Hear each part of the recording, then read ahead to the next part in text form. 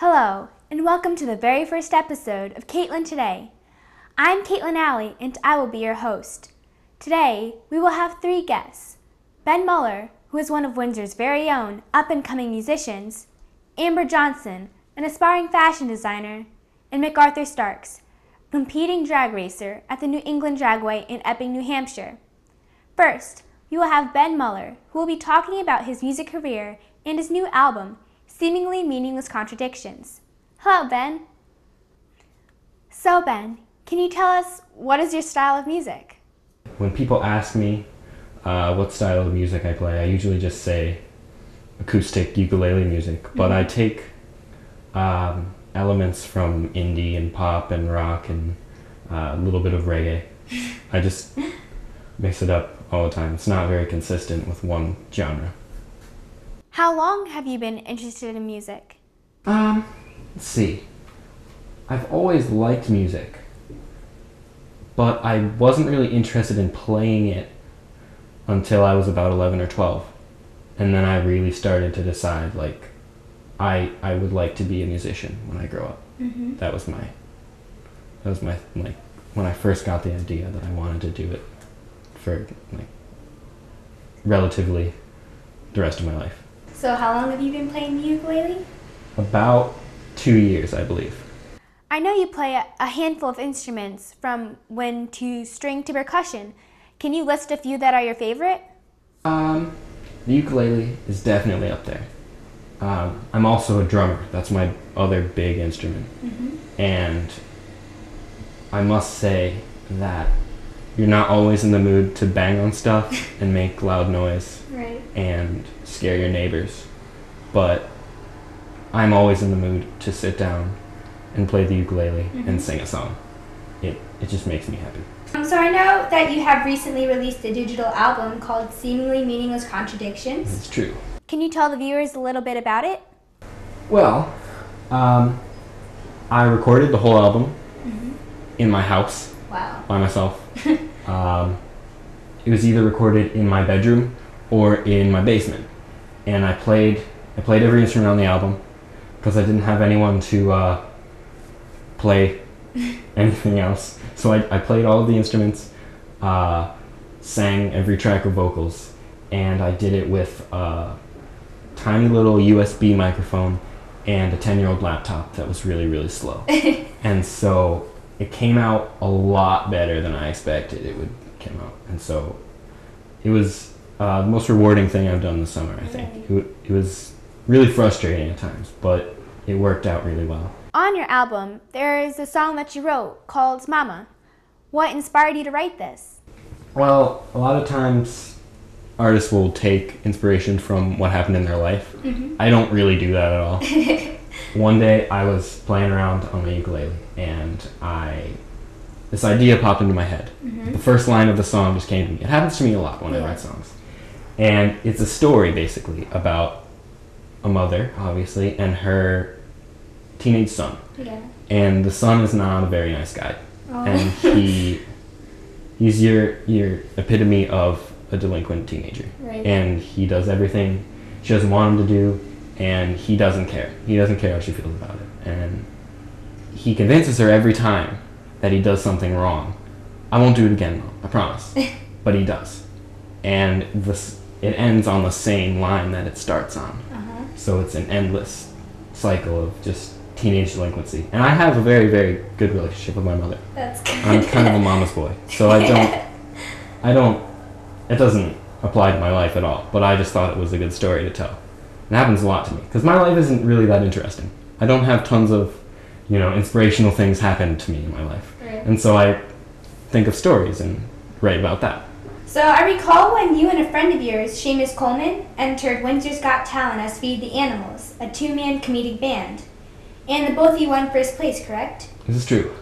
So tell us, do you think that experience helped you to further your music career? Yeah, I definitely think that it helped. Before Windsor's Got Talent, I had never played the ukulele or sang or performed my own material in front of a large audience. And it seemed like I guess, from watching the footage that I had done it before, but I really hadn't.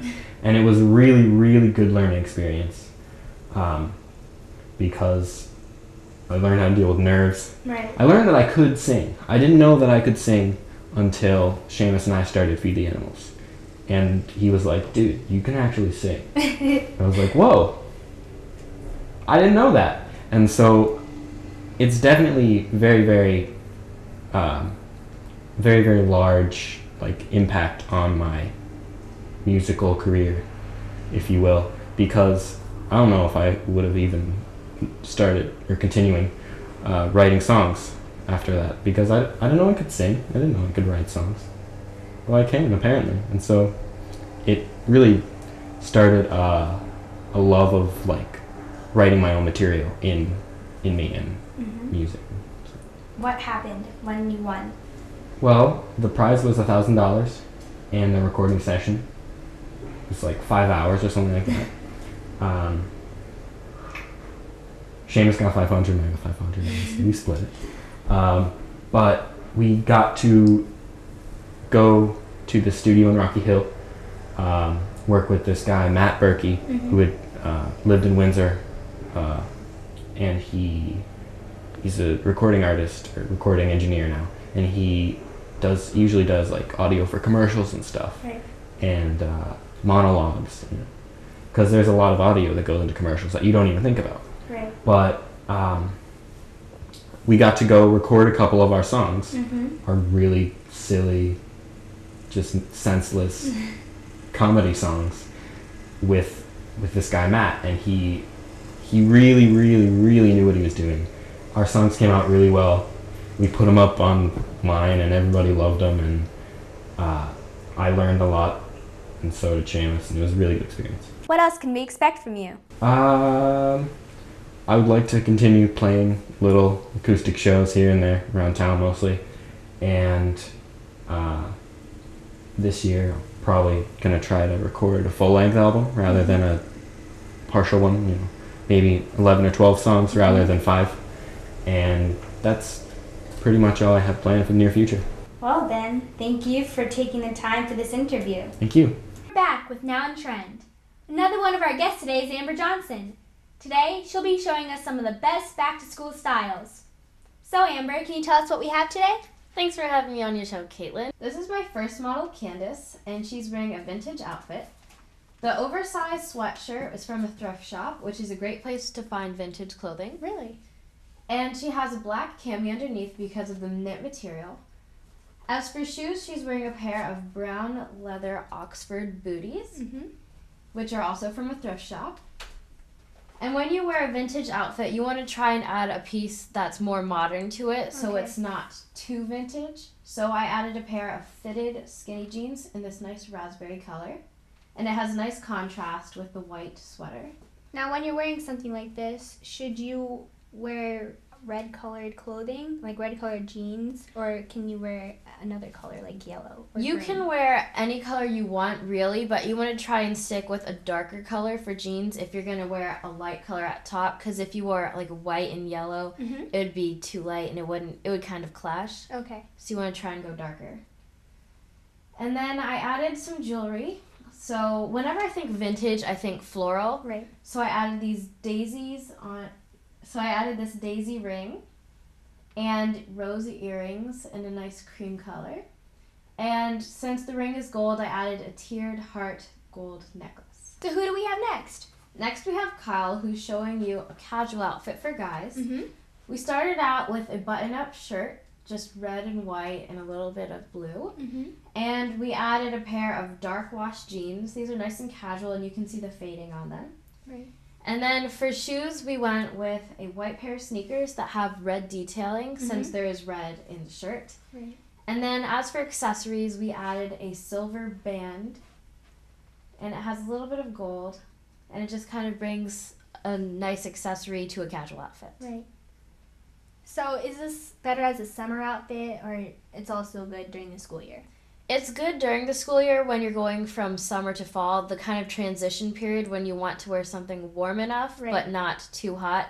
So that's why we rolled up the sleeves, and it also gives it a nice casual feel. You have an outfit that you can show us today, right? Yes. So this outfit is actually a bit edgier than all the other ones that I picked out, just for my edgier people out there. And I started with a pair of high-waisted leather shorts, because this is basically the epitome of edgy. Right. And I paired it with a pair of leather wedge boots with peep toes. Right. And since I have black and black, I decided to bring a little bit of black into the top with this sheer blouse. It's nice and sleeveless, so when you're in school, it's not too hot. And I just have a cami underneath, so it's not too risque. And this is a cheetah print, which is great for this season since prints are really in right now. And especially prints on prints, like mixing two different prints like stripes and floral in one outfit. That's really trendy right now. And then I paired it with some jewelry, and I just went with a simple gold ring and a black bracelet just to match the black in the outfit. And then triangle earrings that have black and gold, because black and gold. And then for lipstick, I went with a bright orange because this season another trend is color blocking, which is basically getting solid colors and incorporating it into your outfit. So any solid colored lipstick is really trendy right now. So it doesn't have to match the outfit. It doesn't have to match, but it has to not clash with it. Okay. Yeah. Now, in your glasses, are they part of the outfit? They do work with the outfit, but these are actually prescription glasses, so I wear these to see. But if you want to wear a pair of glasses as accessories, they have ones with clear lenses, so it won't change your vision, but it will be a nice accessory. Awesome. So we have another outfit to show you, Kyle. So what is Kyle wearing? Kyle has on a preppier outfit, so we started out with a red and white pinstripe shirt. And to pull out a bit of the red from the shirt, we added red boat shoes, which are also nice and preppy and go with the outfit. And as for pants, we went with a pair of khaki pants and a tan belt, because the tan goes with the pants, and we didn't want to add anything darker to like overshadow the shirt. Right. And then as for his accessories, he has on his silver man band. And where can he wear this outfit, you say? He can wear this outfit anywhere where you'd want to dress up, but not too much, such as church, or if you go to a preppy school, or if you just really love the preppy style. Right. Wow. Thank you, Kyle. Now, Amber selected my outfit today. Can you tell the viewers a little bit about it? Sure. So Kaitlyn has on a preppy outfit too, just so you can see a girl version and a boy version. So we started out with a crew neck shirt in just a basic brown. And to add a little bit of flair to the shirt, we added a button-up blue one underneath. And it has a nice collar peeking through, and we cuffed the sleeves just to add a little bit more blue. And then as far as pants goes, we went with another pair of khaki pants, because that's always great for any preppy outfit. And boat shoes are an essential if you're trying to dress preppy. And the plaid on this really goes well with the blue in the shirt, and it brings out the lighter blue in the shoes. And if you notice on the shoes, there's also a bit of red, so we pulled that out through accessories. We added a red necklace and a red watch. Thank you, Amber, for dressing me today. Anytime.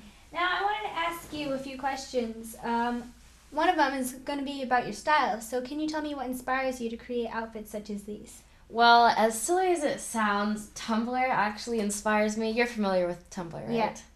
Yeah, so Tumblr is a microblogging site, and people post a lot of fashion stuff like different outfits, shoes, and anything that they like pair up themselves. So I go on Tumblr a lot, and I see other people's style, and it kind of, I'll like pick and choose stuff from their outfits that I like to wear myself and kind of mold my style from that. Right. So that's one big inspiration. Now, do you take pictures of your clothing and then you put them on Tumblr? I do, but most of the time I spend, when I'm doing my blogging stuff, I do videos of my outfits. Right. So I'll film a video and edit it and then put it on YouTube. So it's like a little show that I'm doing. And then I'll also add pictures to my site. So I usually post them on Tumblr after, but YouTube's my main thing. So Amber has a blog called superbeautyguru.com. Can you tell us a little bit about your blog? Yeah, so I started it last November, and it's just a beauty and fashion site where I show my own personal style, and I show like tutorials on how I do different makeup looks or nail looks. So I mostly do tutorials to show other people how to do something, since there's a lot of people out there who don't know how, and they tend to ask me how I do different nail designs. Right. So it helps them out, and it's fun to do. And I was looking on your blog. I saw that you had an interesting section called hauls. What are those? Okay, so I get this question a lot. Hauls are basically videos or blog posts people do when after they go shopping, they have a bunch of stuff and people are really interested in seeing what other people are buying. Right. So if I go shopping and I buy like some new clothes or shoes or something, and I think my viewers will be interested in what I'm getting, I'll do a little video showing what I got and telling the prices, because I tend to look for really good deals. Right. So if I find a good deal, then other people will probably benefit from knowing about it. Right. And people like watching them. So sales. Yeah, right? Sales. And would you find these at retail stores? I find these at retail stores, thrift shops, malls, outlets, basically anywhere that they sell clothes. Wow. Thank you so much, Amber, for joining us on Kaitlyn Today. Thank you for having me, Kaitlyn. And here are the lovely Candace and the handsome Kyle. Now on to our last segment, telling about a man living life in the fast lane.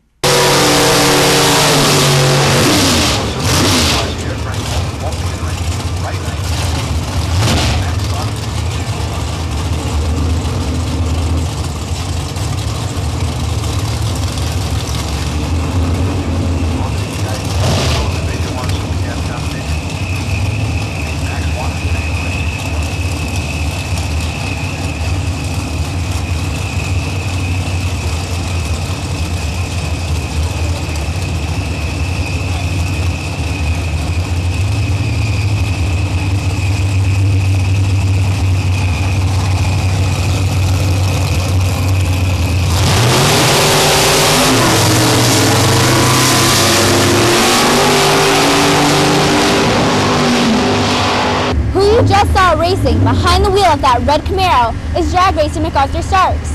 I'm here with him today at Lebanon Valley Raceway in upstate New York. Hello, MacArthur. Hi, how are you? Good, thank you. Good. First off, I'm sure that almost everyone wants to know what kind of car you race. Can you tell us a little bit about it? This is a 1967 Camaro, but it wasn't built in 1967. The car is a full chassis car, so the car was actually built in 1994, and it was then updated in 2007 to the way it looks now. I see that you have decals on the car. Do they signify anything? Sure. They're called contingency decals. What that means is when you buy a product, if you win with those decals on the car, the manufacturer will pay you for running the decal on your car and running the product. So that's why they call it a contingency decal. You'll get paid contingent upon you actually winning a race. There are a lot of people who watch these races and believe that the fastest car wins. Is this always true? Well, it is. So when you watch on TV, they typically show the pros. So with the pros, they're sponsored by Budweiser and a lot of the big companies.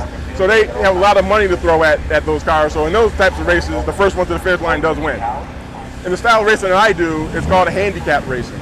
So what that means is, in my class, my entire class is 990. So 9.90 seconds in a quarter of a mile. So for me, if I go faster than 9.90 seconds and my competitor doesn't go faster, then I lose. So they have that, they call that handicapping it. So if we both go too fast, then the one that goes too fast by more loses. So and the reason why, there are other styles of handicap racing also. I run a 990 class, there's a 1090 class, there's a 890 class, then there's a bracket racing class, which is you can dial whatever you want to dial. You don't have to be all just governed by one number like 990 per se.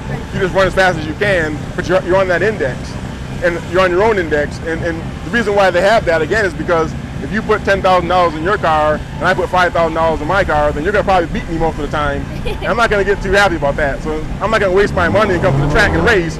So what they did was they started handicapping it. So now it doesn't matter. You're gonna go faster than me, and I know that, but I can just dial a slower number. As long as I run my number, I can still compete with you. So, these are definitely not street legal. No, definitely not street legal. No. It'd be interesting, but it wouldn't be street legal. No. How often do you race? probably averages out to about every other weekend. I mean, I'll go sometimes 3 weeks without racing, but then I'll race 3 weeks in a row. But I think, from April through October, it's about every other weekend. So there's a season. Yeah, there's a season. And the Northeast, because obviously Mother Nature isn't too kind to us, between October and March, my racing season goes from April through beginning of October. What you have to watch out for is when it starts to get cool, the tracks sometimes get slick, and the faster you are, sometimes the car will kind of get out of shape. So you got to be careful with that, with the car. And then when it's too cold out physically, who wants to stand out in the cold, right? So you'd rather be racing when it's a nice day like today, where it's in the 70s. Sometimes we race when it's in the 90s, but that kind of gets kind of brutal. But yeah, so the racing season for me goes from April through beginning of October. Cool. So what kind of clothing is required in the car? Well, as you can see, for any car that's faster than 9.99 in a quarter of a mile, so 9.99 seconds, you're required to wear a fire suit, right? So you have to wear a jacket like this, the fire pants. I'm wearing boots, lightweight boots that are fire retardant. You have to wear a helmet, and I wear a Hans device also, and you have to wear gloves, right? So again, when you figure it's 90 degrees and you're wearing all this equipment, it's not too comfortable. How long have you been racing? Interesting. So this is my 18th year driving. Wow. And my father got me into racing, and I started racing with him when we had the car built in 1994. He raced the first year, and then I've been driving the car ever since. So how did you first become interested in the sport? Well, interesting. So I say it's in the blood, and it literally. I mean, so it goes back to my father. So my father raced at this track here in Lebanon Valley, New York, back when I was a little guy. So I remember going to a track at 4 years old, right? And then he got out of it, and then he got back into it with another guy back when I was graduating college. And I started to come with them, just kind of watching. My father was driving, and those two guys were partners. And the other guy's name was Mac also. So my father was MacArthur Stark Sr. The other guy's name was Mac. So that's where the name Mac Attack came from. And then in 1994, my father and I decided to just do our own thing and have this car built. And we decided that, we'll just keep the Mac Attack name, since I'm a Mac Jr., he's a Mac Sr. And it seemed to just work well because everybody at that time knew who we were. So I really got into racing because of my dad. So I asked my father, well, how did you get into racing? And it's interesting, so he said he was in high school one day, and he saw a racing hot rod magazine in school. And what he did was he flipped through the magazine, and then next thing you know, here I am, 40 years later, racing, because he picked up a hot rod magazine. Now, if he had picked up an airplane magazine, who knows? Do you or have you had a crew that helps you prepare your car before racing? Yeah, so my father and I raced together again until 2010, where unfortunately my dad passed away. So it was always my father and I racing. So now my father's no longer here, obviously. So now I'm on my own with the car. So I do all the maintenance on the car myself. But when I have an engine problem, I take the motor out, bring it to my engine guy. If I have a chassis issue, something needs to be done with the car, I bring it to another guy. I have, my transmission. If I got something there, I have guys who work on my transmission. But I put it all back together and maintain the car myself. And does your racing partner Frank, does he help you with your car? Well, interesting, so I would say Frank's my partner today because we just happened to be, he was available and he was available to come up, and he runs the same class I run. So we were able to test together. So we aren't necessarily partners in terms of racing together, but we just happened to be available today, both of us, and able to come to the track today. So I would say today he's my partner, but normally he's my competitor, so I could race him in a race, and at that point, we're friends here, and we're friends everywhere but on the track. Going down the track, it's, every man or woman for himself. Do you plan on continuing to race at this level, or would you like to advance to the next one? And can you tell us about what that next level would be? Yeah, interesting question. So the levels in drag racing are kind of interesting. So you have the pros, and I guess you would consider that to be the upper echelon of the sport. But what I like to do, I like this type of racing. So when you ask the question, do I want to do something different? No, I actually like throttle stop racing, running 990. So if you said to me, well, what class would you want to run next? I mean, there's a top sportsman class. That's a bracket. You go as fast as you can, and those cars are running the 6-second range. I like to watch that, but I tend to like the throttle stop racing like this. For me, it's more of a challenge because the car has to react off the Christmas tree or the starting line fast. You have to react fast. The car has to react fast. And it's a race all the way down the track, as opposed to me just dialing a number and I'm going out there by myself until we get to the finish line. So for this, for me at least, I'm more motivated by the entire way down the track. I'm racing someone as opposed to just racing them just at the finish line. Do you consider this to be a hobby, or is it much more than that to you? Well, yeah, it's a hobby, but much more. So it's kind of both. So again, it's in the blood. So for me, it's almost like, man, you wake up and it's just part of me. I've been doing it so long. So yes, it's a hobby because I don't make a living at this.